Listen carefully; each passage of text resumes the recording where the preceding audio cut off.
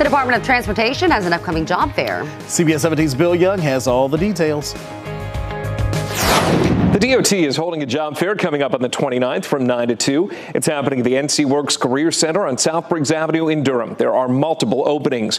These include mechanics, repair technicians, and electronics technicians. They're all considered skilled labor positions, but there are also openings for a general transportation worker. You are asked to apply in advance through the government jobs website, which I've gone ahead and linked up under Job Alert, which is underneath the news tab, right there at the top of CBS17.com. While there, you can search through thousands of job openings all across our area. With your Job Alert, I'm Bill Young, CBS 17 News.